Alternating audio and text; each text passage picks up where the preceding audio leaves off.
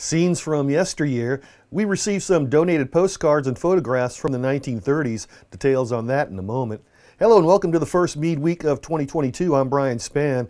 Also this week, this year's Housing Satisfaction Survey is out. A look at this year's Dr. Martin Luther King birthday observance and some winter weather guidelines. These stories and more, but first, since our last show, there's been an elevation in Fort Meade's health protection condition. At this week's installation town hall, Fort Meade Garrison Commander Colonel Chris Nyland stressed that while transmission rates on post remain very low, a surge in COVID infection rates outside the fence line means increased mitigation measures. He talked about what moving to HB-Con Bravo Plus entails. The biggest change that occurred by moving to Bravo Plus is the capacity level for any facility. So for example, under HB-Con Bravo, a facility was able to handle up to 50% of its normal capacity. Under HB-Con Bravo Plus, we've reduced that to 40%. If you've been to any of the exchange restaurants recently, you'll also note that we've closed indoor dining across the entire installation with the exception of the dining facility that serves the DINFO students that operate in pods. And then we've also made some adjustments to some of the services provided at the gym, and we've canceled quite a few non-mission essential events. There's plenty more during the town hall on COVID-19, including changes at Anne Arundel County schools. You can watch the town hall in its entirety. Just go to our Facebook page and click on videos.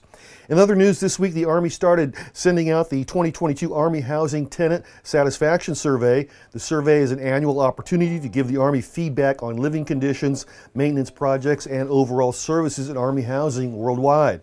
The survey launched on January 11th and will continue through February 24th. Each resident will receive an email that includes a unique link to access the survey. Last year, the response rate was 29% for privatized housing. Army Materiel Command and Installation Management Command hope to increase survey participation in 2022. In a related story, the first week of January brought the first significant snowfall of the year. With winter far from over, here are a couple of reminders from Post Housing.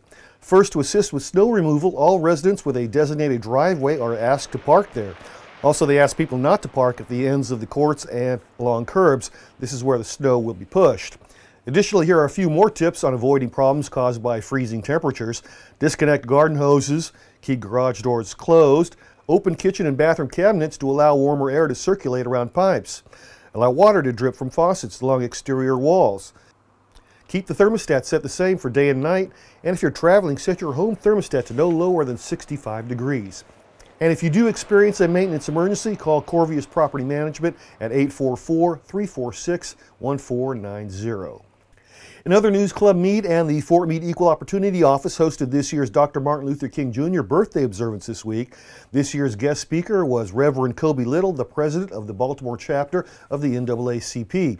Reverend Little started his presentation quoting from a King speech and concluded with how each of us can honor Dr. King's legacy. I don't want anyone to take the words of Dr. King that I've shared this afternoon as a personal accusation or even as an institutional indictment. And Dr. King's words are Dr. King's words, and they are here for us to hear, for us to contemplate, for us to remember, and for us to act on. We are grateful for this space here at Fort Meade. We're grateful for the service of each person here in uniform today.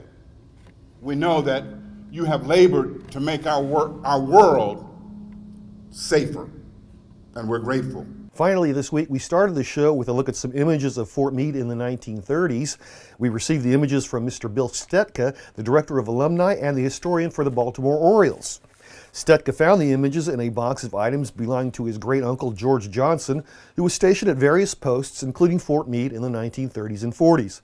The pictures were very small, so they're grainy, but they're still a fascinating look at life at Fort Meade during another time. We'll post all the images on social media or the website soon for your perusal.